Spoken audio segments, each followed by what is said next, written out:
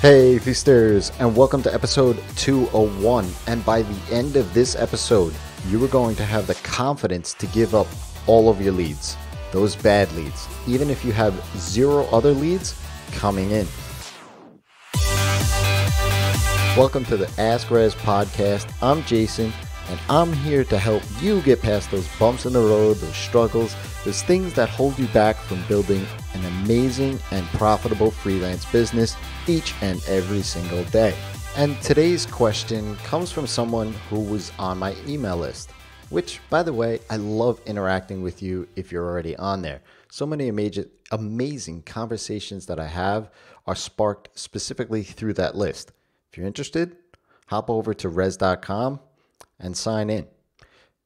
What you get in return is an email sequence on how to get the best clients.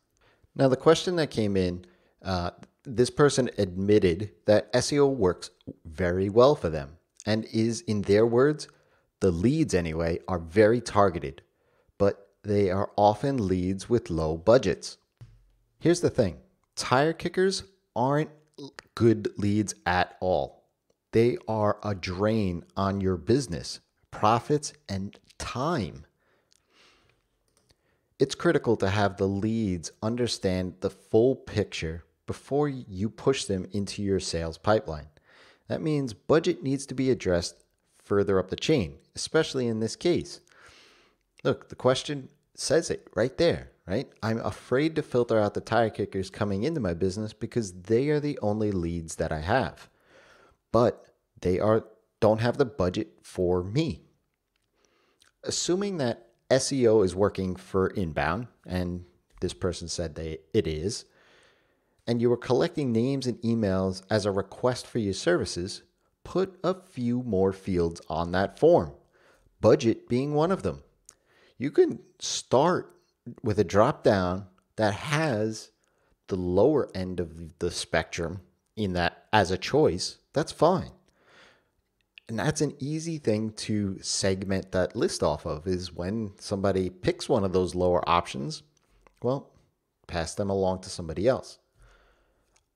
Obviously, the SEO is working for this person. So as the inbound strategy works, the next thing is to optimize your content accordingly to bring in the non-tire kicker leads.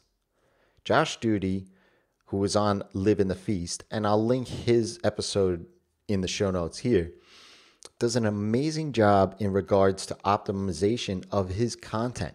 He talks a lot in the episode on listening and adjusting his content based on the feedback that he gets. Now, you need to plug the leak that is causing the other leads to fall through those cracks. If it's budget related only, aside from that field, inside the contact form like you suggest, a sentence or two within the content around budget may do the trick as well. Another option is to write an article on why you are not the best option for them and give them the list of reasons why, budget being one of them. It may sound a bit counterintuitive, but best to share that information up front in black and white rather than during a call or follow-up email later on.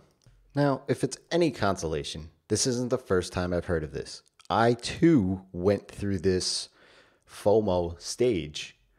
But here's the thing. Getting any leads is a false positive for your business. In fact, it's a drain on the business, as I said. It's awesome to be able to notice why leads aren't a fit though. Budget and timeline are usually the easiest ones and the first ones that you realize. Other aspects come later and through experience. As soon as you realize a lead isn't a fit, and it happens again and again, then it's time to plug up that leak and move that criteria up the chain. Get it in front of the lead sooner so that they can disqualify themselves from working with you. They don't want to waste time either. So if you don't take on projects for anything less than $5,000, put that in front of those that only have a budget for $2,000 so that they can then either just adjust their expectations if they really want to work with you or move on to someone else. If you have a question, ask Rezzz. That's me, by leaving me a tweet at Rezzz on Twitter, or as I said at the top, hop onto my email list. I'd love to have an engaged conversation with you over there and answer some of your questions. Until next time, it's your time to live in the feast.